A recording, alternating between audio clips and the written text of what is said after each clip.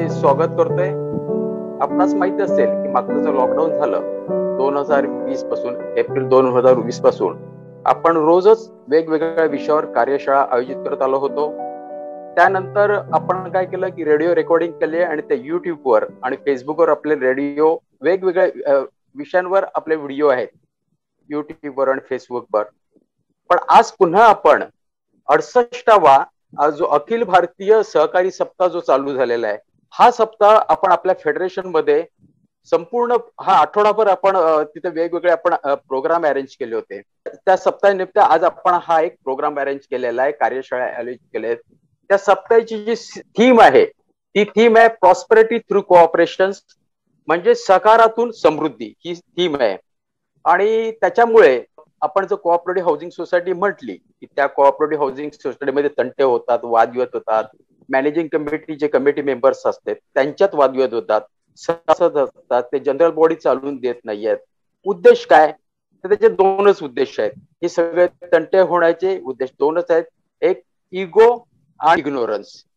आज आपण ह्या सहकार सप्ताह निमित्त कार्यशाळा आयोजित केले आणि मला खात्री आहे ही जी थीम आहे प्रॉस्पेरिटी थ्रू कोऑपरेशन, ह्यामुळे ह्या सप्ताहामुळे ह्या बायलॉजच्या ह्या कोऑपरेशनमुळे तुमचं नेहमी तुमच्या मनातलं जो काही डाऊट असेल तो क्लिअर होईल आणि इग्नोरन्स जाऊन तुमच्या सोसायटीमध्ये चांगला सुसंवाद होईल ही मी तुम्हाला गॅरंटी देतोय. आज आपल्या ह्या सप्ताहानिमित्त आपण आपले ऍडव्होकेट श्रीप्रसाद परब सर आहेत की ते बऱ्याचशा कमिटीमध्ये असतात आणि त्यांनाच आपण इथे आमंत्रित केलेलं आहे.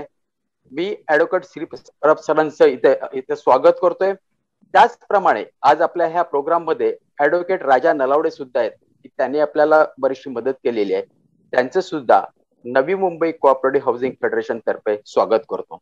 मी ऍडव्होकेट श्रीप्रसाद परब सरांना सांगतो की आजचा जो आपला विषय आहे बायलॉज, तो त्या विषयाबद्दल तुम्ही आमचे आजचे जे श्रोते आहेत त्यांना मार्गदर्शन करावं आणि जो काही संभ्रम असेल तो दूर होऊन त्या सोसायटीमध्ये चांगल्या प्रकारे सुसंवाद व्हावा हीच आजच्या ह्या कोऑपरेशन वीक निमित्त माझं मी तुम्हाला विनंती करतो की तुम्ही आमच्या सगळ्या श्रोत्यांना मार्गदर्शन करावं. म्हात्रे साहेब, secretary Navi Mumbai housing federation. धन्यवाद राजा नलावडे साहेब, आमचे प्रिय मित्र जे डेटा फॅमिली मॅटर्स EOW यामध्ये एक्सपर्ट्स आहेत. आणि आज आपला जो विषय आहे तो आहे बायलॉज ऑफ हाऊसिंग सोसायटी. हा विषय ठेवण्याचं जे निमित्त आहे ते निमित्त आहे आपला सहकार सप्ताह. आणि सहकार सप्ताह म्हणजे दरवेळेला आपली प्रथा आहे की आपण लेक्चरमध्ये एंटर करताना कॉन्स्टिट्यूशनच्या प्रोव्हिजन मधनं एंटर करायचा प्रयत्न करतो. आणि आज देखील ज्या वेळेला सहकार सप्ताह हा विषय आपण घेऊ म्हणजे हे औचित्य साधून जे आपण आज इथे बायलॉज वरती अभ्यास करणार आहोत, तर सहकार सप्ताहाचं जे कनेक्शन आहे म्हणजे आपल्या कॉन्स्टिट्यूशनशी जे कनेक्शन आहे ते कुठे आपल्याला सापडेल, तर आपल्याला आर्टिकल 43B पाहावा लागेल, जिथे directive principles of state policy कॉन्स्टिट्यूशननी सांगितलेलं आहे आणि स्टेटला जी आहे ती लायबिलिटी फिक्स केलेली आहे. ड्युटी आहे स्टेटची. म्हणजे जर तुम्ही आर्टिकल 43B वाचाल तर आर्टिकल 43B मध्ये बघितलेलं आहे, the state shall एन्डिव्हर to promote voluntary formation, autonomous functioning, democratic control and professional management in cooperative societies. म्हणजे स्टेटला ह्या 4 गोष्टींचा पालन करून कोऑपरेटिव्ह सोसायटीजला प्रमोट करायचं आहे. हा उद्देश, हा हेतू आहे स्टेटचा. आणि ते सांगितलंय कोणी, तर आपल्या कॉन्स्टिट्यूशननी, संविधानाने स्टेटला डिरेक्शन्स दिलेले आहेत. आणि त्याचंच औचित्य साधून हा सहकार सप्ताह जो आहे तो फॉर्म्युलेट केला गेला. म्हणजे ह्या माध्यमातला सहकाराचा प्रचार प्रसार जो आहे, प्रमोशन ऑफ कोऑपरेटिव्ह सोसायटीज जे आपण बोलतो, म्हणजे आर्टिकल 43B चं कंप्लायन्स जे आहे ते स्टेट या माध्यमातून करू इच्छिते. आणि मग याच ज्या वेळेला आपण कॉन्स्टिट्यूशन मध्ये आर्टिकल 43B मध्ये एंटर केलेलाच आहे, मग त्याच्याच अनुषंगाने आपण आजचा जो अभ्यास आहे तो करणार आहोत, म्हणजे बायलॉजचा अभ्यास करणार आहोत. आणि बायलॉज म्हटलं की म्हणजे लॉ हा शब्द आपल्याला तिकडे प्रामुख्याने दिसतो. जर आपल्याला कोणी विचारलं की लॉ म्हणजे काय, कायद्याचं डेफिनेशन कुठे दिलेलं आहे का, मग आपण त्याच संविधानामध्ये जेव्हा आपण थोडंसं झाकून पाहतो त्यावेळेला आर्टिकल 13 आपल्याला सांगितलेला आहे, जो फंडामेंटल राईटचा पार्ट आहे, त्या आर्टिकल 13 मध्ये आर्टिकल 13 सब क्लॉज 1 जो आहे तो प्री कॉन्स्टिट्युशनल लॉ बद्दल आहे. आर्टिकल 13(2) जो आहे तो पोस्ट कॉन्स्टिट्युशनल लॉ बद्दल आहे. आणि आर्टिकल 13 सब क्लॉज 3 मध्ये लॉचं डेफिनेशन सांगितलेलं आहे. आणि तिकडे असं सांगितलेलं आहे लॉ इन्क्लूड्स काय काय त्याच्यामध्ये येतं तर ऑर्डिनन्स येतो, ऑर्डर येते, नोटिफिकेशन येतात, रूल्स, रेग्युलेशन्स, बायलॉज, कस्टम और usages having force of law in the territory of India. तिकडे आपल्याला पहिल्यांदा हा बायलॉ शब्द जो आहे तो तिकडे आपल्याला पाहायला मिळतो. मग आपण असं इंटरप्रिट करायचं का की आपले जे बायलॉज आहेत त्याला force of law in the territory of India असं त्याचं इंटरप्रिटेशन होईल का तर थोडंसं कम्प्लिटली तसं इंटरप्रिटेशन होणार नाही. कारण काय आपल्याकडे एक जजमेंट आहे credit cooperative bank versus industrial tribunal. ह्या जजमेंट मध्ये ऑनरेबल सुप्रीम कोर्टाने सांगितलेलं आहे की बायलॉज ऑफ कोऑपरेटिव्ह सोसायटीज जे आहेत ते do not actually hold the force of law in the territory of that state, पण ते जे आहे ते बाइंडिंग फोर्सचं काम करतात. म्हणजे स्टॅट्युटरी फोर्स मधला ते बायलॉज जे आहेत ते वरती इव्हॉल्व्ह झालेले आहेत आणि मग त्या बायलॉज मध्ये एक बाइंडिंग फोर्स आहे. तो जो बाइंडिंग फोर्स आहे तो त्या मेंबर्सना बाइंड करतो. म्हणजे जे मेंबर्स त्या बायलॉज मध्ये त्या सोसायटीमध्ये आहेत त्यांना तो बाइंड करतो आणि it is type of an agreement contract. मग आपण आपल्या इंडियन कॉन्ट्रॅक्ट ऍक्ट मध्ये सेक्शन 23-24 मध्ये बघतो की मग अग्रीमेंट कुठले जे आहेत ते वॉइड आहेत. मग जिथे अनलॉफुल कन्सिडरेशन किंवा अनलॉफुल ऑब्जेक्ट असेल तर ते अग्रीमेंट्स वॉइड आहेत. म्हणजे थोडक्यात काय की बायलॉज हे नेहमी कायद्याला धरून पाहिजे, तिथे फॉरबिडन बाय लॉ नाही पाहिजे किंवा defeat the provisions of the law नाही पाहिजे आणि त्यालाच आपण बायलॉज बोलतो आणि मगच त्याला फोर्स ऑफ लॉची भूमिका येते. थोडीशी ही पार्श्वभूमी आपल्या कॉन्स्टिट्यूशनला टच करून आपण पाहायचा प्रयत्न केला. आणि मग बायलॉज जे आहेत म्हणजे आपल्याकडे महाराष्ट्र कोऑपरेटिव्ह सोसायटी ऍक्ट आहे, मग रूल्स आहेत आणि नंतर आपले हे बायलॉज जे आहेत त्याचं अस्तित्व आलेलं आहे. मग हे सगळं करण्याचं कारण काय, जर आपल्याकडे ऍक्ट होता, जर आपल्याकडे रूल्स होते, मग बायलॉज आणण्याचं कारण काय तर एक सिम्प्लिफाईड वेनी ऍक्टचे जे प्रोव्हिजन्स आहेत किंवा रूल्सचे जे प्रोव्हिजन्स आहेत रिगार्डिंग हाऊसिंग सोसायटी मग ते एक सिम्प्लिफाईड वेनी आपल्याला सांगण्याचा एक प्रयत्न केलेला आहे. तो म्हणजे या बायलॉजनी प्रयत्न केलेला आहे. एक सोप्या लँग्वेजमध्ये तुमच्या लँग्वेजमध्ये तुम्हाला सोसायटीच्या रूल्स रेग्युलेशनचा जे माध्यम आहे ते सांगण्याचा प्रयत्न या बायलॉजनी केलेला आहे. म्हणजे थोडक्यात सगळ्यात सार आपण असं करू शकतो की लॉ म्हणजे काय तर लॉ म्हणजे थोडक्यात लॉ म्हणजे एक नियमावली आहे की तुम्ही समाजामध्ये म्हणजे सोसायटीमध्ये तुम्ही कुठल्या तऱ्हेने वागायचं त्याला आपण लॉ बोलतो. रूल्स रेग्युलेशन्स हेच लॉ आहेत. आणि मग हा लॉ कोणासाठी आहे, अॅनिमल साठी आहे का तर नाही, हा ह्युमन बिंग साठी लॉ इनॅक्टेड केलेला आहे. मग तसंच आपल्या हाऊसिंग सोसायटीमध्ये हे जे बायलॉज आहेत ते थोडक्यामध्ये आपल्याला हे सांगतात की तुमची वागणूक म्हणजे मग सोसायटीची असेल, कमिटी मेंबर्स असतील किंवा मेंबर्स असतील, ह्या सगळ्यांनी कशी वर्तवणूक करावी, काय काय गोष्टींचं पालन करावं, ह्या सगळ्यासाठी हा बायलॉजचा सार आहे.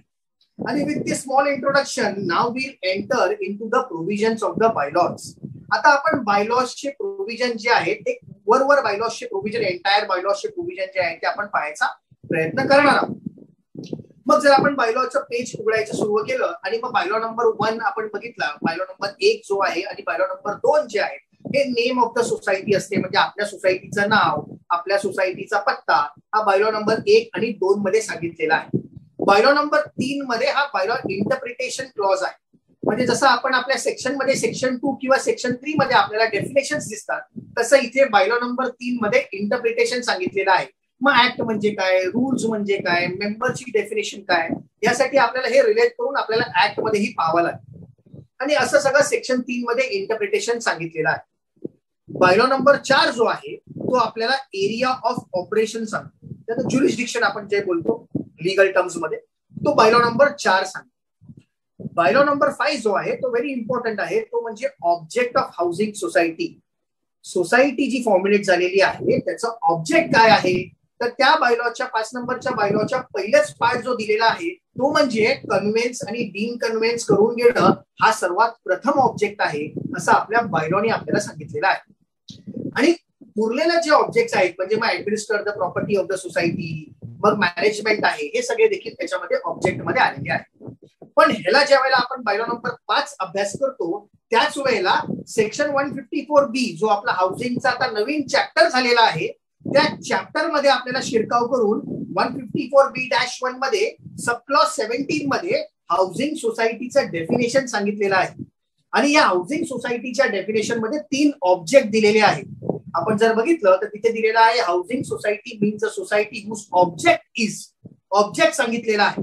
मग कुठले कुठले ऑब्जेक्ट तिथे सांगितलेले आहेत, कायद्याने कुठले कुठले ऑब्जेक्ट सांगितलेले आहेत, तर पहिलं to provide its members open plots for dwelling units houses, म्हणजे ओपन प्लॉट प्रदान करणं जिथे आपण कन्स्ट्रक्शन करू शकतो, जिथे आपण फ्लॅट्स ड्वेलिंग युनिट्स करू शकतो. दुसरं ऑब्जेक्ट सांगितलेलं आहे जर फ्लॅट्स युनिट्स कन्स्ट्रक्टेड असतील तर मग सेकंड ऑब्जेक्ट जे हाऊसिंग सोसायटीचं आहे ते आहे to provide its members common amenities and services. हा देखील एक ऑब्जेक्ट सांगितलेला आहे, कायद्याने सांगितलेला आहे. आणि 3 नंबरचा ऑब्जेक्ट जो आहे तो रिसेंटली इन्कॉर्पोरेट केला गेलेला आहे, तो म्हणजे रिडेव्हलपमेंट ऑफ हाऊसिंग सोसायटीज. तो देखील आता एक तिसरा ऑब्जेक्ट म्हणून आपल्या कायद्याने म्हणजे ऍक्ट मध्ये तो आता प्रोव्हिजन आलेली आहे. तर अशा तऱ्हेने हे बायलॉ नंबर 5 मध्ये ऑब्जेक्ट सांगितलेले आहे. बायलॉ नंबर 6 जो आहे तो लगेच म्हणजे सुरुवातच केलेली आहे की ज्या वेळेला सोसायटी रजिस्टर्ड होईल त्यावेळेला इमिजिएटली डिस्ट्रिक्ट, आपल्या ज्या डिस्ट्रिक्टमध्ये जे हाऊसिंग फेडरेशन असेल त्याचं आपण मेंबर व्हायचं आहे. आणि आपल्याकडे डिस्ट्रिक्ट सेंट्रल कोऑपरेटिव्ह बँक आहे त्याचं देखील मेंबरशिप आपल्याला घ्यायची आहे, असं आपल्याला बायलॉ नंबर 6 नी सांगितलेलं आहे. सेम प्रोव्हिजन आपल्याकडे आता ऍक्ट मध्ये सेक्शन 154B-28 मध्ये आलेली आहे, ती देखील इन्कॉर्पोरेट केलेली आहे. त्यानंतर बायलॉ नंबर 7 मध्ये आता हे ऑब्जेक्ट जे 5 नंबर मध्ये सांगितले होते मग ते फुलफिल करण्यासाठी आपल्याला पैसा लागेल, फंड्स लागतील. आणि म्हणून बायलॉ नंबर 7 मध्ये जर आपण बघितलं तर रेझिंग ऑफ फंड्स सांगितलेला आहे. मग फंड्स कुठल्या कुठल्या पद्धतीने तुम्ही रेस करू शकता किंवा कुठल्या कुठल्या गोष्टींसाठी, कुठल्या कुठल्या सब्जेक्टसाठी तुम्ही फंड्स रेस करू शकता. तर 7 नंबर मध्ये मग सांगितलेले आहे ट्रान्सफर फी आहे, एंट्रन्स फी आहे, तुमचं ट्रान्सफर प्रीमियम आहे, डिपॉझिट आहे, लोन सबसिडीज आहेत, कॉर्पस फंड आहे. अशा वेगवेगळ्या माध्यमातून तुम्ही फंड्स जे आहेत ते रेस करू शकता, असं आपल्याला बायलॉ नंबर 7 नी सांगितलेलं आहे. त्यानंतर बायलॉ नंबर 9 आहे तो आपल्या शेअर सर्टिफिकेट बद्दल बोलतो. मग आपल्याकडे जे शेअर सर्टिफिकेट असते त्याची प्रोव्हिजन जी बायलॉ नंबर 9 मध्ये सांगितलेली आहे की सोसायटी फॉर्म झाल्यापासून विदिन 6 मंथ्स तुम्हाला मेंबर्सना ते जे शेअर सर्टिफिकेट आहे ते अलॉट करायचं आहे. जर शेअर सर्टिफिकेट हरवलं किंवा स्पॉइल झालं, बंद झालं तर मग त्याची प्रोव्हिजन देखील बायलॉ नंबर 9B मध्ये डुप्लिकेट शेअर सर्टिफिकेटच्या स्वरूपामध्ये सांगितलेले आहे.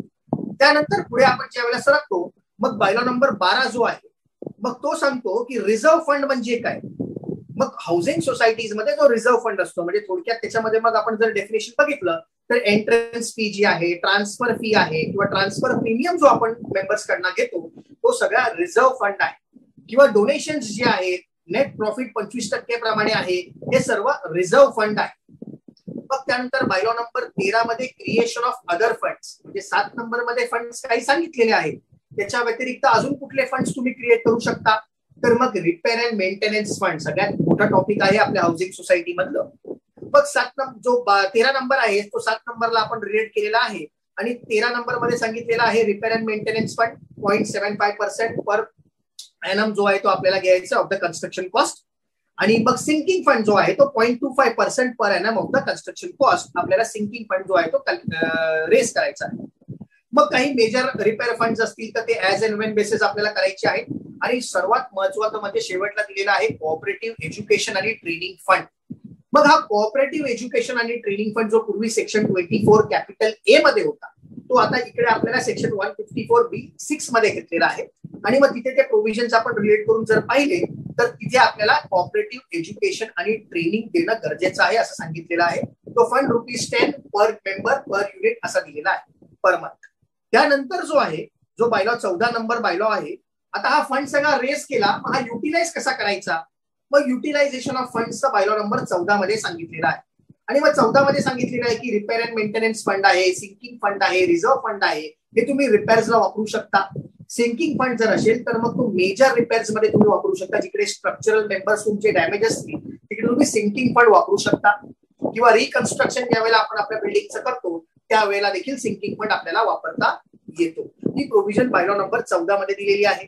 बायलॉ नंबर 15 मध्ये इन्व्हेस्टमेंट ऑफ फंड्स आहे. मग ह्या सर्व प्रोव्हिजन ज्या आता आपण creation of funds, investment of funds किंवा लेव्ही ऑफ फंड्स जे आपण बघितले ते आपल्याकडे ऍक्ट मध्ये सेक्शन 154B 15, 16, 17, 18 मध्ये प्रोव्हिजन्स दिलेले आहेत. त्यानंतर ज्या वेळेला आपण पुढे जातो त्यावेळेला बायलॉ नंबर 17 मध्ये एलिजिबिलिटी क्रायटेरिया दिलेला आहे. मग सर्वात आपण जर बायलॉजला कॉन्ट्रॅक्ट म्हणून किंवा अग्रीमेंट म्हणून पहिलं संबोधलेलं आहे, तर कॉन्ट्रॅक्टचा बेसिक रूल आहे की कॉम्पिटन्सी म्हणजे पार्टीची कॉम्पिटन्सी हा पहिला तर बेसिक रूल आहे. म्हणजे थोडक्यात पार्टी ही मेजर हवी, साऊंड माइंड हवी आणि नॉट डिस्क्वालिफाईड बाय लॉ. हा आपला बेसिक क्रायटेरिया आहे eligibility for membership of housing societies. आणि ह्याच बायलॉ नंबर 17 मध्ये दोन गोष्टी इम्पॉर्टंट आहेत. जर आपण बायलॉ नंबर 17C पाहिला तर 17C मध्ये सांगितलेलं आहे not विथस्टँडिंग any contain in any this bylaws.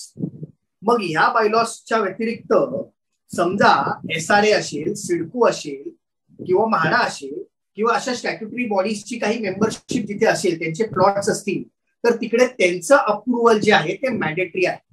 मेंबरशिपच्या वेळेला त्यांचं अप्रुव्हल जे आहे ते गरजेचं आहे, असं आपल्याला बायलॉ नंबर 17C सांगितलेलं आहे. Subject to the approval of the statutory bodies. आणि त्यानंतर ह्या 17 मध्ये नोट दिलेले आहेत, नोट 1, नोट 2, नोट 3. त्यापैकी नोट 3 जी आहे ती देखील आपल्याला इम्पॉर्टंट आहे. ती फॉर हाऊसिंग सोसायटीमध्ये सांगतं की जेवढे फ्लॅट्स असतील, the membership of the housing society shall be limited to the number of the flats in the buildings. जेवढे आपल्या बिल्डिंग मध्ये फ्लॅट्स आहेत त्याच्याहून जास्त मेंबरशिप देता येत नाही. आपल्या बिल्डिंग मध्ये 20 फ्लॅट आहेत तर 20 मेंबरच असतात. 19 असतील तरी चालेल, 18 असेल तरी चालेल, पण 21 असता कामा नये. मग हे सांगितलं कोणी आहे तर या बायलॉ 17च्या नोट 3 मध्ये दिलेला आहे. सेम प्रोव्हिजन्स आता आपल्या ऍक्ट मध्ये देखील आलेले आहेत. सेक्शन 154(B-5) मध्ये ही प्रोव्हिजन आता आलेली आहे. मग हे झालं आपल्या मेंबरशिप संदर्भात. मग त्यानंतर पुढे आपण जर गेलो, 17 नंबरच्या पुढे आपण गेलो तर 19 मध्ये कंडिशन फॉर मेंबरशिप सांगितलेले आहे. मग आपण विचारतो की हा 10 रुपये शेअर जो आपल्याला दिलेला आहे, 50चे 10 शेअर घ्यायचे. जर कंपनी असेल तर 20 शेअर्स घ्यायचे 50चे. हे कुठे दिलेलं आहे तर हे बायलॉ नंबर 19 मध्ये दिलेलं आहे की 10 शेअर्स आहेत, 20 शेअर्स आहेत. ही सगळी कंडिशन जी आहे ती बायलॉ नंबर 19 मध्ये सांगितलेली आहे. त्यानंतर 20 मध्ये नॉमिनल मेंबरशिपचा कन्सेप्ट सांगितलेला आहे, जो फक्त आता बायलॉ मध्ये डिफाईन्ड आहे. पण नॉमिनल मेंबर म्हणजे कोणाला, तर जे आपल्याकडे केअर टेकर येतात, म्हणजे आपल्या बिल्डिंग मध्ये लिगल लायसन्स मध्ये येतात, मग त्या लोकांना देखील आपण नॉमिनल मेंबर म्हणून पुरून घेऊ शकतो. त्यांना कुठल्याही प्रकारचे राईट्स, लायबिलिटीज म्हणजे त्यांना अधिकार नसतील, फक्त लायबिलिटीज त्यांच्यावरती एन्फोर्स केले जातील. म्हणजे सोसायटीची नियमावली जी आहे ती त्यांनी देखील पालन करणं गरजेचं आहे, असं आपल्याकडे बायलॉ नंबर 20 ने सांगितलेलं आहे. 100 रुपये घेऊन आपण नॉमिनल मेंबरशिप करू शकतो. मग त्यानंतर 22 मध्ये राईट्स सांगितलेले आहेत, मेंबरशिपचे राईट्स. त्यामध्ये ऍक्टिव्ह नॉन ऍक्टिव्ह कन्सेप्ट जो आहे तो आता निघून गेलेला आहे.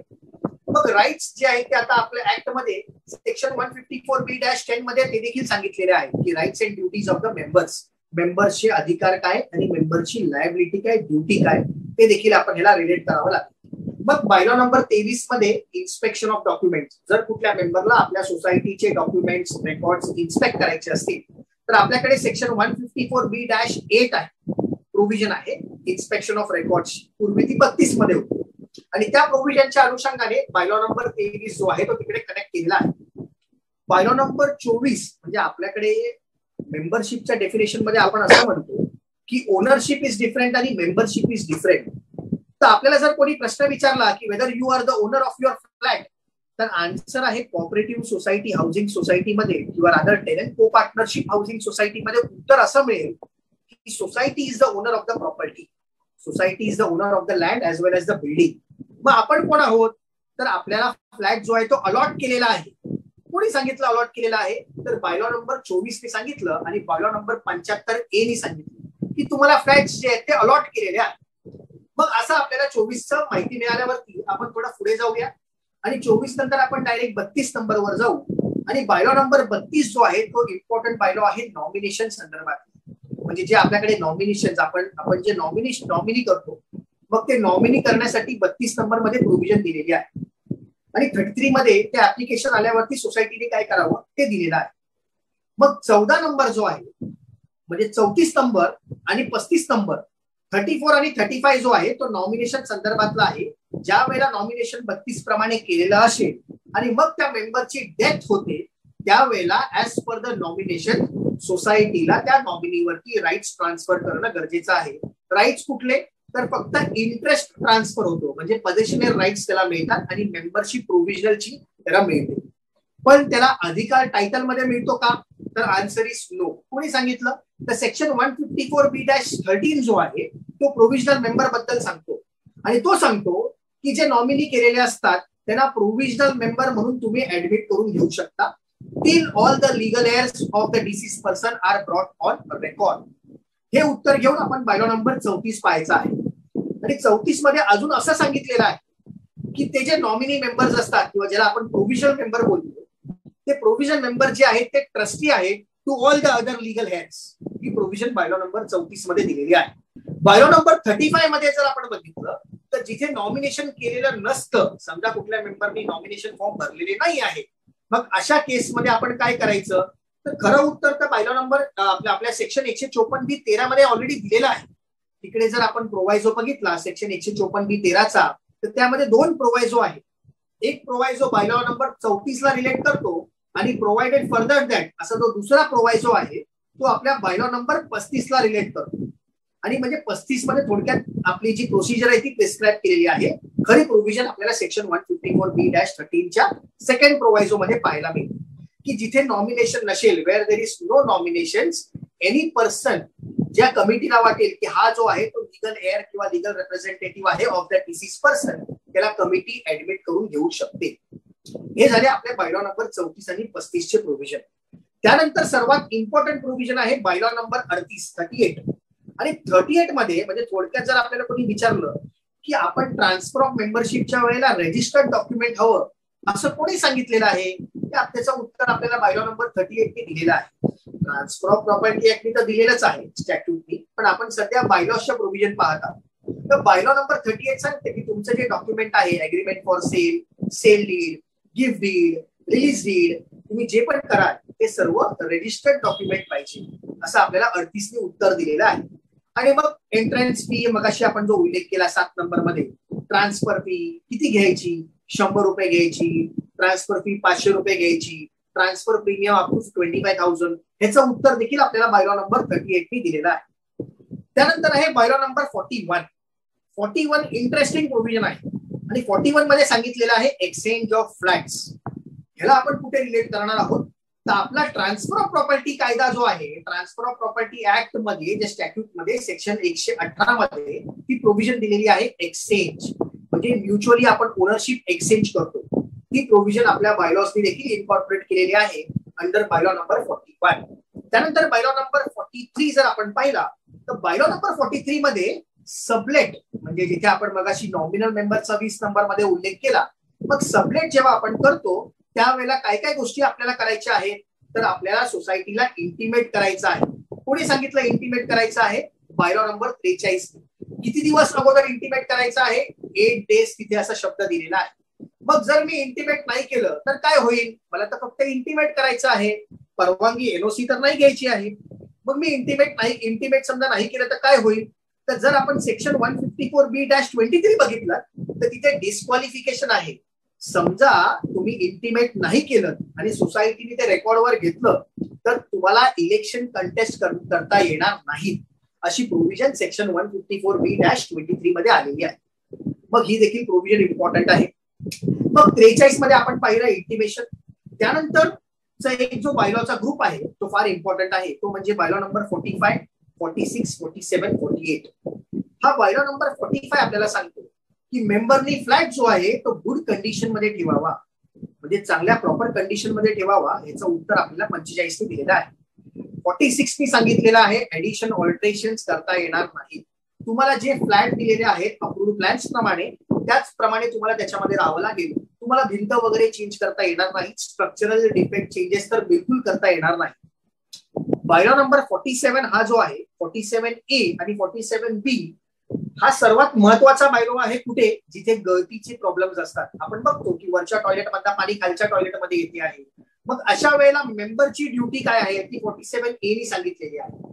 आणि सोसायटीची ड्युटी काय आहे, म्हणजे कमिटीची ड्युटी काय आहे, सेक्रेटरीला ड्युटी काय कास्ट केलेली आहे ती 47B मध्ये सांगितलेली आहे. अशा सर्व प्रोव्हिजन्स मी हा आपला मेंटेनन्स बद्दल प्रोव्हिजन सांगितलेले आहे. 48 मध्ये न्यूसन्स, अनॉयन्स, इनकन्व्हिनियन्स करू नये म्हणून त्या सगळ्या प्रोव्हिजन सांगितलेल्या आहे.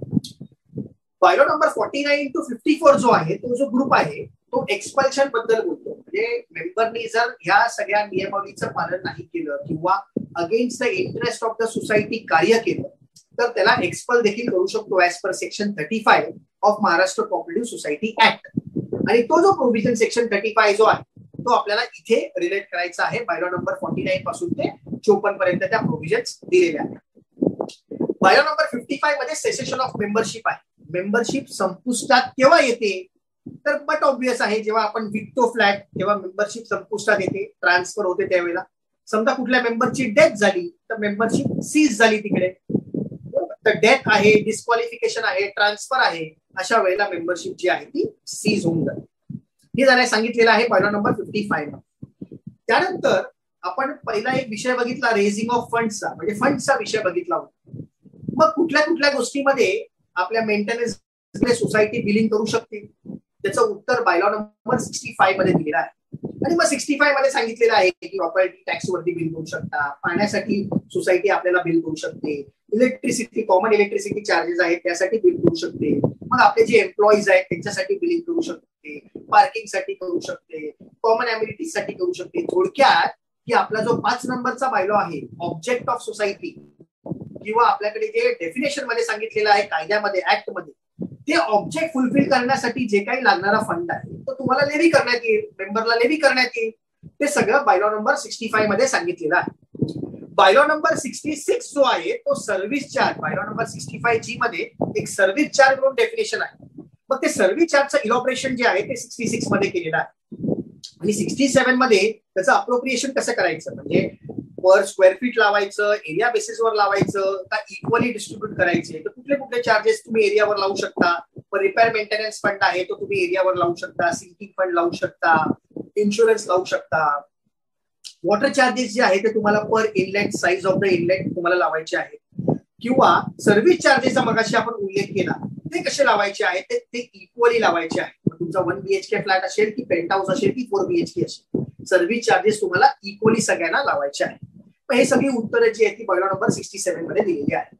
मग त्यानंतर रिपेअर्स बद्दल सांगितलेलं आहे की कुठले कुठले रिपेअर जे आहेत ते सोसायटीच्या अखत्यारीमध्ये आहे, ते बायलॉ नंबर 68 नी सांगितलेलं आहे. कुठले कुठले रिपेअर्स आपल्या सोसायटीच्या अखत्यारीमध्ये आहेत त्या सर्वांची लिस्ट जी आहे ती 68 मध्ये दिलेली आहे. थोडक्यात जे कॉमन अम्युनिटी सर्व्हिसेस जे आहेत त्या सर्व सोसायटीच्या अखत्यारीमध्ये येतात, त्या सर्वांचे रिपेअर्स देखील सोसायटीच्या ज्युरिस्डिक्शन मध्ये येतात. मग त्यानंतर 69 मध्ये बिल करायचं आहे. 71 जो बायलॉ आहे तो इम्पॉर्टंट आहे रिगार्डिंग इंटरेस्ट. मग समजा आपण डिले केला पेमेंट देण्यामध्ये तर आपल्यावरती व्याज लावतात, इंटरेस्ट लावतात. मग ते इंटरेस्ट किती लावायचं, तर त्याचं उत्तर 71 मध्ये दिलेलं आहे. तर 21% सिंपल इंटरेस्ट असा उल्लेख बायलॉ नंबर 71 मध्ये दिलेला आहे. आणि याप्रमाणे म्हणजे अप टू 21%, तुम्ही 16ही लावू शकता, 14ही लावू शकता, 12ही लावू शकता, max up to 21% as decided by the general body of the society. Resolution pass करून मगच तुम्ही इंटरेस्ट लावू शकता. ही बायलॉ नंबर 71 मध्ये प्रोव्हिजन दिलेली आहे. आणि त्यानंतर बायलॉ नंबर 75 चा उल्लेख आपण ऑलरेडी केला होता, you R allottee of the flat असा आपण उल्लेख बायलॉ नंबर 24 बघताना बघितला होता. मग बायलॉ नंबर 24 जो आहे तो बायलॉ नंबर 75A ला आपल्याला कनेक्ट करायचा आहे. त्यानंतर इम्पॉर्टंट असा बायलॉ आहे बायलॉ नंबर 76 मध्ये स्ट्रक्चरल ऑडिट. आपली बिल्डिंग जर 30 वर्षापेक्षा जुनी असेल तर दर 3 वर्षांनी ऑडिट करणं गरजेचं आहे, असे आपल्याकडे म्युन्सिपाल्टीचे रूल्स आहेत. आणि म्युन्सिपाल्टी आपल्याला कंपल्सरी करते मॅन्डेटरी की तुम्ही ऑडिट करून घ्या दर 3 वर्षांनी. त्याचं उत्तर आपल्या इकडे बायलॉ नंबर 76 मध्ये देखील दिलेलं आहे. पण बायलॉ नंबर 76 मध्ये थोडंसं ऍडिशन सांगितलेलं आहे की जर 15 ते 30 वर्षाची बिल्डिंग असेल आपली, म्हणजे 15 वर्ष ते 30 वर्षापर्यंत जर आयुष्याची बिल्डिंग असेल तर दर 5 वर्षांनी आपल्याला स्ट्रक्चरल ऑडिट करायचं आहे. हे आपल्याला बायलॉ नंबर 76 नी सांगितलेलं आहे. मग त्यानंतर जो बायलॉ आहे ते एक ग्रुप आहे, तो आपल्याला पार्किंग रिलेटेड बायलॉज आहे. म्हणजे बायलॉ नंबर 78 पासून ते बायलॉ नंबर 84 पर्यंत ज्या प्रोव्हिजन्स आहेत त्या पार्किंग रिलेटेड आहेत. मग आपल्याकडे जे वाहनं उभी असतात, 2 व्हीलर असेल, 4 व्हीलर असेल, ऑटो रिक्षा असतील, मग त्याला बिलिंग कसं करायचं, त्यांचं डिमार्केशन कसं करायचं, अप्रूव्ड प्लॅन्स प्रमाणे DCR प्रमाणे ते प्लॅन्स कसे पाहायचे आणि त्याप्रमाणे कमिटीने कार्य कसं करायचं, हे सर्वांचा नियमावली बायलॉ नंबर 78 पासून 84 पर्यंत दिलेली आहे. मग त्यानंतर आहे आपल्या जनरल बॉडी मीटिंग्स. म्हणजे बायलॉ नंबर 85 मध्ये फर्स्ट जनरल बॉडी मीटिंग सांगितलेली आहे. बायलॉ नंबर 94 मध्ये अॅन्युअल जनरल बॉडी मीटिंग सांगितलेली आहे. आणि बायलॉ नंबर 96 मध्ये स्पेशल जनरल बॉडी मीटिंग सांगितलेली आहे. मग या मीटिंगची सर्व प्रकारे प्रणाली जी आहे ती आपल्या ह्या 3 बायलॉज मध्ये सांगितलेली आहे. बायलॉ नंबर 99 मध्ये सांगितलेलं आहे की नोटीस किती दिवसाची पाठवायची. अॅन्युअल जनरल बॉडी मीटिंग असेल तर 14 क्लिअर डेज नोटीस पाहिजे. स्पेशल जनरल बॉडी मीटिंग असेल तर 5 क्लिअर डेज नोटीस पाहिजे. याचं उत्तर 99 मध्ये सांगितलेलं आहे. 100 मध्ये कोरम सांगितलेलं आहे की 2/3 कोरम असावं किंवा 20 विचेवर इज लेस ते कोरम असावं. त्यानंतर बायलॉ नंबर 104 इम्पॉर्टंट आहे रिगार्डिंग प्रॉक्सी. मग आपल्याकडे कोणतरी मेंबर जे आहे ते पॉवर ऑफ अटॉर्नी घेऊन येतं आणि सांगतं की आता मला मीटिंग मध्ये बसू द्या. तर बायलॉ नंबर 104 सांगतं की no power of attorney proxy जे आहे किंवा आपल्याला नोटीस हे आपल्याला चालणार नाही. मग आपल्याकडे काय नियमावली आहे सोसायटीमध्ये, तर आपल्याकडे असोसिएट मेंबरचा कन्सेप्ट आहे जो आपल्याकडे सेक्शन 154B-1 सब क्लॉज 18 मध्ये आलेला आहे. मग असोसिएट मेंबर आणि जॉईंट मेंबरचा जो कन्सेप्ट तिकडे सांगितलेला आहे तो आपल्याला वापरायचा आहे. मग हा झाला बायलॉ नंबर 104. मग 106 मध्ये आपल्याला जर कोणी विचारलं की जर आपले 2 फ्लॅट आहेत म्हणजे एकाच नावावरती 2 फ्लॅट आहेत तर मी मतदान किती करायचं, तर मतदान फक्त एकच करायचं. मग माझे 5 फ्लॅट जरी असतील तरी मला एकच मत आहे. याचं उत्तर कोणी सांगितलेलं आहे, तर याचं उत्तर बायलॉ नंबर 106 मध्ये आहे 1 member is equal to 1 vote. Constitution मध्ये ज्या वेळेला आपण equality of status and opportunity इथे आपण ज्या वेळेला प्रिएम्बल बघतो ते आपण इथे रिलेट करतो आणि इकडे आपण सांगतो की इररिस्पेक्टिव्ह of the size of the flat, इररिस्पेक्टिव्ह of the number of the flats, you only have 1 vote. 1 member is equal to 1 vote. आपल्याला सेक्शन 154B-11 मध्ये देखील सुरुवातीची जी लाईन आहे तिकडे देखील हेच म्हटलेलं आहे की 1 member 1 vote in the affairs of the society. मग हा झाला आपला बायलॉ नंबर 106. 107 मध्ये सांगितलेलं आहे कोरम ऑफ जनरल बॉडी किंवा जनरल बॉडीचा निर्णय कसा घ्यायचा. तर जनरल बॉडीचा निर्णय जो आहे तो सिंपल मेजॉरिटीने घ्यायचा. म्हणजे 51% लोकांनी जर सांगितलं की असं करायचं तर मग तसं करायचं. पण ते करताना ते provisions, rules, regulation, bylaws act वरती रिलेट केलेले पाहिजे. मग 110 नंबरचा जो बायलॉ आहे 110 नंबर बायलॉ तो सांगतो की फायनल ऑथॉरिटी कोण आहे, तर फायनल ऑथॉरिटी आपली जनरल बॉडी आहे असं आपल्याला बायलॉ नंबर 110 सांगितलेलं आहे. मग त्यानंतर आपण कमिटीवरती जाऊया. मग कमिटी मेंबर असतात आपल्याकडे, मग त्यांची संख्या किती पाहिजे, तर त्याचं उत्तर बायलॉ नंबर 114 सांगितलेलं आहे. मग 114 सांगतो की 100 मेंबरची सोसायटी असेल तर 11 कमिटी मेंबर पाहिजे. 100 पेक्षा जास्त असतील, 200 पेक्षा कमी असतील तर 13 पाहिजे. 200 पेक्षा जास्त असतील, 300 पेक्षा कमी असतील तर 15 पाहिजेत. 300 पेक्षा जास्त असतील 500 पर्यंत तर 17 पाहिजेत आणि 500 पेक्षा जास्त असतील तर मग 19 पाहिजेत. असं कमिटी मेंबरची संख्या आपल्याला 114 नंबर बायलॉ मध्ये सांगितलेली आहे. आणि याच 114 मध्ये रिझर्व सीट्स म्हणजे आपण प्रिएम्बल मध्ये ज्या वेळेला जस्टिस हा शब्द वापरतो आणि जस्टिस मध्ये आपण बोलतो सोशिओ इकॉनॉमिकल पॉलिटिकल जस्टिस, तर पॉलिटिकल जस्टिस देण्याचं प्राधान्य काम जे आहे आपल्याला आर्टिकल 43B प्रमाणे स्टेटनी हे रिझर्वेशन इन सीट्स ठेवलेलं आहे. म्हणजे 2 सीट वुमेनला राखीव आहेत, schedule caste, schedule tribe, BJNT ला 1 सीट्स आहेत, ओबीसी ला 1 सीट दिलेली आहे. असं रिझर्वेशन ऑफ सीट्स जे आहे ते दिलेलं आहे. मग त्यानंतर ह्या प्रोव्हिजन बघितल्यावरती आपल्याला कोरम जर कोणी विचारलं की कमिटी मेंबरचा कोरम कसा असेल तर सिंपल मेजॉरिटी ते देखील बायलॉ नंबर 114 मध्ये दिलेला आहे. मग 115 मध्ये फंक्शनल डायरेक्टर्स, एक्सपर्ट डायरेक्टर त्या प्रोव्हिजन दिलेले आहेत. आणि 115 आणि 121 जर आपण बायलॉ बघितले तर या 2 बायलॉ मध्ये सांगितलेलं आहे की आपल्या कमिटी मेंबरचं आयुष्य किती असेल, तर कमिटी मेंबरचं आयुष्य ते आहे 5 वर्ष असेल. हे आपल्याला बायलॉ नंबर 115 आणि 121 नी सांगितले. आणि आपल्याला आता 154B-11 मध्ये देखील ती प्रोव्हिजन आलेली आहे. ती प्रोव्हिजन तिथे देखील आपण रिलेट करून पाहू शकतो. 154B-19 मध्ये देखील आहे. मग त्यानंतर आपल्याकडे प्रोव्हिजन आहे बायलॉ नंबर 116. ती देखील एक इम्पॉर्टंट प्रोव्हिजन आहे. ती सांगते की जे कमिटी मेंबर असतात आपल्या सोसायटीचे कमिटी मेंबर असतात त्यांचा पिक्युनरी इंटरेस्ट नाही पाहिजे आपल्या सोसायटीमध्ये. म्हणजे थोडक्यात आपल्याच बिल्डिंगचा सेक्रेटरी आहे आणि मग रिपेअरचं कॉन्ट्रॅक्ट देखील त्यांनीच घेतलेलं आहे, हे चालणार नाही. म्हणजे पिक्युनरी इंटरेस्ट न ठेवावा हे प्रोव्हिजन 116 मध्ये सांगितलेलं आहे. उदाहरणार्थ काही लिव्ह अँड लायसन्सची कामं करतात आपल्या बिल्डिंगमध्ये, रिअल इस्टेट एजंटची कामं करतात, आपल्याच बिल्डिंग मध्ये फ्लॅट सेल ट्रान्झॅक्शन मध्ये इन्व्हॉल्ड असतात किंवा लिव्ह अँड लायसन्स वर देतात. मग अशा वेळेला बायलॉ नंबर 116 त्यांना रेस्ट्रिक्ट केलेला आहे. इव्हन आपण जर इलेक्शन मध्ये आपले रूल्स बघितले तर तिथे देखील जर समजा रिअल इस्टेट एजंट आपल्याच बिल्डिंग मध्ये असेल आणि आपल्याच बिल्डिंग मध्ये देखील हा व्यवहार करत असेल तर त्याला इलेक्शन कंटेस्ट करता येणार नाही. डिस्क्वालिफिकेशनचा तो एक क्रायटेरिया आहे, तो देखील इम्पॉर्टंट आपल्याला 116 ला रिलेट करायचा आहे. मग त्यानंतर बायलॉ नंबर 117 आहे, 119 आहे, ते आपल्याला प्रोव्हिजन इम्पॉर्टंट आहे.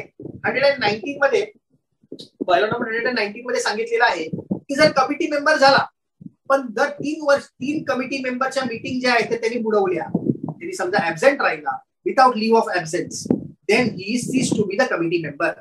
लागोपाठ 3 कॉन्सिक्युटिव्ह 3 कमिटी मेंबर जर त्यांनी अटेंड नाही केल्या तर he has to B Cs to be the committee member, असं आपल्याला बायलॉ नंबर 119 सांगितलेलं आहे. मग आपल्याला कोण प्रश्न विचारतं की मी दुबईमध्ये आहे तर मी इलेक्शन कंटेस्ट करू शकतो का? तर तू इलेक्शन कंटेस्ट करू शकतो, पण ही प्रोव्हिजन तुला लक्षात ठेवायची आहे, तुला दर कमिटी मेंबरच्या मीटिंग मध्ये हजर राहायचं आहे. हे बायलॉ नंबर 119 सांगितलेलं आहे. मग त्यानंतर बायलॉ नंबर 127 आहे, जो सांगतो की दर महिन्याला कमिटी मेंबरची मीटिंग झाली पाहिजे. कमिटी मेंबरची meeting shall be eleven once in a month, एका महिन्यामध्ये एक मिनिमम कमिटी मेंबरची मीटिंग झाली पाहिजे. मग बायलॉ नंबर 132 आहे, तो सांगतो नोटीस बद्दल. जसं आपण 99 मध्ये एजीएम ची नोटीस बघितली किंवा एसजीएम ची नोटीस बघितली, कमिटी मेंबरची नोटीस द्यायची असेल तर 3 क्लिअर डेज नोटीस आपल्याला लागते, असं उत्तर आपल्याला बायलॉ नंबर 132 ने दिलेलं आहे. मग त्यानंतर 132 नंतर काही प्रोव्हिजन्स आहेत, म्हणजे 138 आहे, 139 आहे, 140 आहे, जे आपल्याला राईट्स आणि ड्युटीज कोणाचे, तर कमिटी मेंबरचे, चेअरमॅनचे अधिकार काय, चेअरमॅनच्या ड्युटी काय, सेक्रेटरीचे अधिकार काय, सेक्रेटरीचे ड्युटी काय, हे सगळं आपल्याला 139, 140 मध्ये वगैरे सांगितलेलं आहे, 138 मध्ये सांगितलेलं आहे. मग त्यानंतर आहे 141. आता आपण अकाउंटिंग कडे वळतोय सोसायटीच्या. 141 मध्ये ऑडिटिंग सांगितलेलं आहे की तुम्ही बुक्स वगैरे कसे मेंटेन करायचे, रेकॉर्ड्स कुठले मेंटेन करायचे, रजिस्टर कुठले कुठले ठेवायचे, हे सगळं आपल्याला 141 ऑनवर्ड सांगितलेलं आहे. आणि 151 पासून आपल्याला ऑडिटचा कन्सेप्ट सांगितलेला आहे की ऑडिट तुम्हाला कंपल्सरी करायचं आहे, मग रिटर्न्स फाईल करायचे आहे, हे सगळं आपल्याला 151 ऑनवर्ड सांगितलेलं आहे. कन्व्हेन्स, हे सगळे विषय जे आहेत ते 154 ऑनवर्ड सांगितलेले आहेत. कशा कशा पद्धतीने तुम्ही रिपेअर्स करायचे आहे, टेंडर्स कसे मागवायचे आहेत, आर्किटेक्टची नियुक्ती कशी करायची आहे, फिजिबिलिटी रिपोर्ट कसा घ्यायचा आहे, आपल्या जीआरचा उल्लेख देखील त्या बायलॉज मध्ये केलेला 157 मध्ये केलेला आहे. तर या सर्व प्रोव्हिजन्स जे आहेत त्या तिथे दिलेल्या आहेत. त्यानंतर आहे 160 मध्ये इन्शुरन्सची कन्सेप्ट, म्हणजे जो आपल्याला आता रेरानी कन्सेप्ट घेतलेला आहे सेक्शन 16 मध्ये इन्शुरन्सचा, तो कन्सेप्ट आता आपल्याला इथे आणलेला आहे. आपल्याकडे इथे 160 मध्ये बायलॉ नंबर 160 मध्ये इन्शुरन्स मॅन्डेटरी केलेला आहे. 160D मध्ये एक इम्पॉर्टंट प्रोव्हिजन आहे ती आपल्याला सर्वांना गरजेची आहे. तिथे असं दिलेलं आहे, the society shall take necessary precaution that no injustice is caused to widow of cooperative housing society in the cooperative housing society. म्हणजे विडोना कॉपरेट करणं ही प्रोव्हिजन मुद्दामून बायलॉज मध्ये 160D मध्ये इन्कॉर्पोरेट केलेली आहे. मग 161 जो आहे तो आपल्या एन्व्हायरमेंटल नॉर्म्स आहेत, जिथे ट्रीज वगैरे कटिंग करू नये असं 161 मध्ये सांगितलेलं आहे. आणि मग त्यानंतर जे प्रोव्हिजन्स आहेत ते आहेत पेनल्टीचे. मग आपण समजा कुठल्या तरी ह्या सर्व बायलॉजचा कुठल्याही बायलॉचा ब्रीच केला तर मग आपल्याला पेनल्टी किती लावू शकतो, कमिटी मेंबर जे आहेत ते आपल्याला पेनल्टी किती लावू शकतात, तर maximum up to 5,000 rupees for 1 financial year, याचं उत्तर 165 मध्ये सांगितलेलं आहे. आणि 169 जर आपण बघितलं तर 169 मध्ये जे आपण एन्क्रोचमेंट केलेले आहेत, जो आपल्याला बायलॉ नंबर 46 आपण बघितला की तुम्ही ऍडिशन ऑल्टरेशन करायचे नाही आहे, प्लॅन्स प्रमाणे तुमचं घर असलं पाहिजे. मग ऍडिशन ऑल्टरेशन तुम्ही केलं, एन्क्रोचमेंट केली, कॉमन स्पेस तुम्ही एन्क्रोच केल्या, तर त्यासाठी तुम्हाला पेनल्टी जी आहे 5 टाइम्स मेंटेनन्स चार्जेस जे आहेत ते लेव्ही करू शकतात, ते सांगितलेलं आहे 169 मध्ये.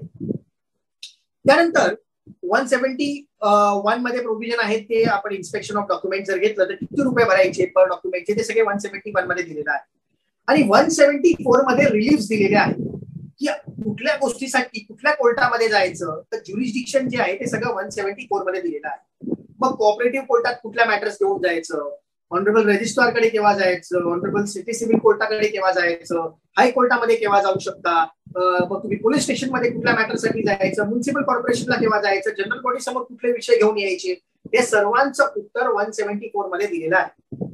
आणि 175 मध्ये परत रिडेव्हलपमेंट बद्दल सांगितलेलं आहे. रिडेव्हलपमेंटची प्रक्रिया जी आहे ते आता आपल्याकडे 4 जुलै 2019 जे आहे ते नोटिफिकेशन आहे, त्याप्रमाणे त्या गाईडलाईन्स प्रमाणे आपण ते रिडेव्हलपमेंटच्या नोटिफिकेशनचं पालन करायचं आहे. तर अशा या सोप्या लँग्वेज मध्ये, म्हणजे कायद्याच्या क्लिष्ट लँग्वेज पासून काढून आपल्याला सोप्या लँग्वेज मध्ये या बायलॉजचे 1 नंबर पासून ते 175 पर्यंतच्या प्रोव्हिजन्स, वेगवेगळ्या प्रोव्हिजन्स, सोसायटीमध्ये वर्तवणूक कशी करायची कमिटीनी आणि मेंबर्सनी, या सर्वांचे प्रोव्हिजन देखील या बायलॉज मध्ये 175 पर्यंत दिलेले आहेत. आणि आपण एक थोडक्यात त्या विषयाचा अभ्यास करण्याचा इथे प्रयत्न केला. बायलॉजचा सहकार सप्ताह ह्या औचित्य साधून आपल्या ह्या बायलॉजचा आपण अभ्यास करायचा प्रयत्न एक छोटासा केलेला आहे.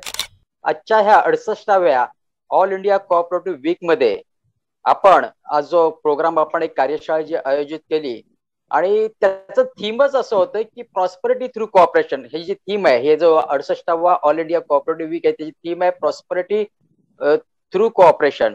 आणि त्यानिमित्त जे काही संभ्रम असतील, आमचे जे श्रोते आहेत त्यांच्या मनात नॉर्मली जे बरेचसे संभ्रम असतात, वादविवाद होतात, आणि निश्चितच तुम्ही आज बायलॉज नंबर 1 पासून शेवटचा जो बायलॉज आहे तोपर्यंत आमच्या ज्या श्रोत्यांना मार्गदर्शन केलं त्याबद्दल मी तुमचं फार फार आभारी आहे. त्याचप्रमाणे आज प्रियंका म्हात्रे मॅडम आहेत, त्याने आपल्याला फार मदत केली. आपले टेक्निकल साईड त्या सांभाळत आहेत.